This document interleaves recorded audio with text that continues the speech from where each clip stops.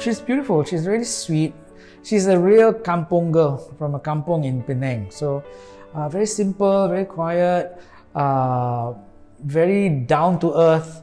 She came from a difficult background, so she's not those materialistic kind of stuff.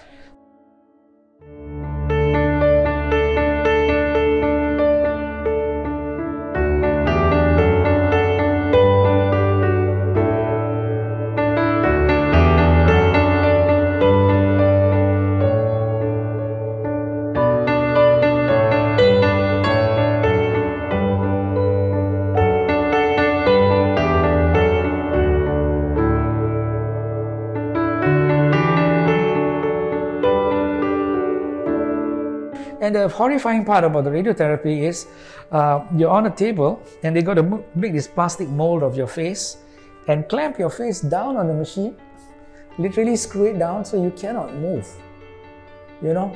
And then they close up both your nostrils, right? They give you a tube to breathe through the mouth because you cannot move at all. Now the problem is she was claustrophobic. So her fears, expressed or non-expressed, I feel it.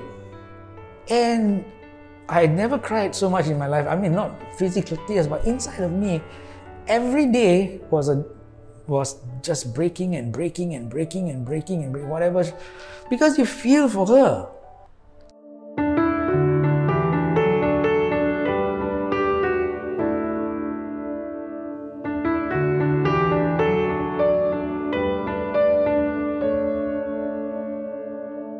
Coming here, it was amazing. The people are beyond words. And the care was unreal. Is this for real? Is it like, you know, can this really be? But it was real. The nurses are incredible. The doctors different because they're treating a different thing altogether. Everybody was so patient. Everybody was so kind.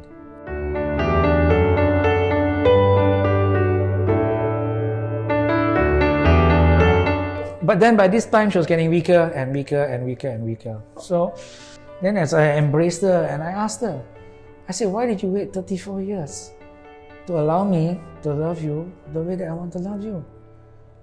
Then she just looked at me in her weak self and she said, I'm sorry.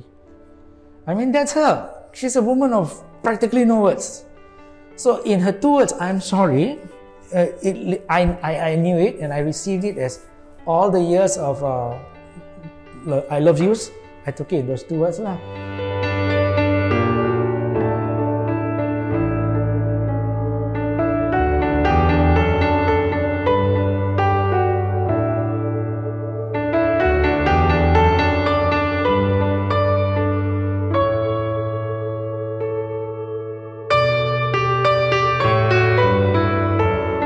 I continue with life.